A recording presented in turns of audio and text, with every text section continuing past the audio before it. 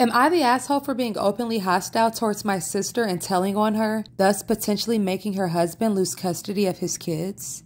I'm not going to be shy about this. My sister sucks. She is a horrible, self-centered person who thinks that she's the main character. She's not only a horrible person, but she's a step monster. She married this guy who is a freaking pushover 3 years ago.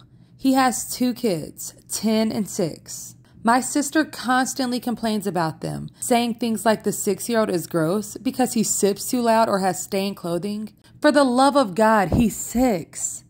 That's what a child is supposed to do. And she is so mean to the 10-year-old girl. She acts straight out jealous of her. I've caught her taunting her, saying that her daddy loves my sister more than her. She's literally horrible. I've straight up called her out after trying to talk to her like a million times. At Christmas, she was saying that it would be nice to have the kids there. And I said, why? You hate them. This was when the party was almost over and she had been bragging to her friends that her husband spent more on her than his daughter. A fight ensued. My parents got on to me, but my cousins took my side and called her out too.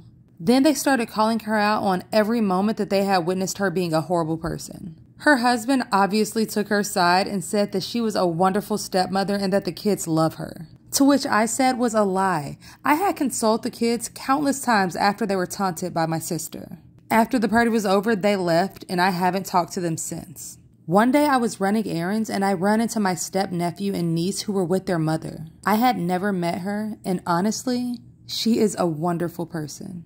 We decided to grab coffee and while the kids were playing, she asked me how the kids were behaving. I said that they were wonderful, but then I just spilled the beans on my sister. I told her about how awful she was. I told her all the things that I heard her say to the kids and the inaction of her ex-husband.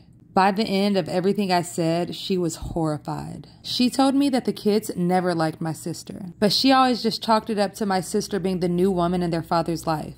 And then she said that the kids never really said anything even when they were asked. Then I told her that I was very concerned for the children as my sister had straight up told the 10-year-old that it would be better if she disappeared from her father's life. At that point, their mother saw red and asked me if I'd be willing to testify. She said that it was unacceptable and she would be taking their father to court again. I told her that I would recount the events that I had witnessed and I could ask my cousins who witnessed a lot too. She was very grateful. I asked my cousins who were all willing to recount the events. Word got around to my parents and by extension my sister. Now they've been calling me the biggest asshole on the planet. They said who would betray their family on a whim. So am I wrong for doing this?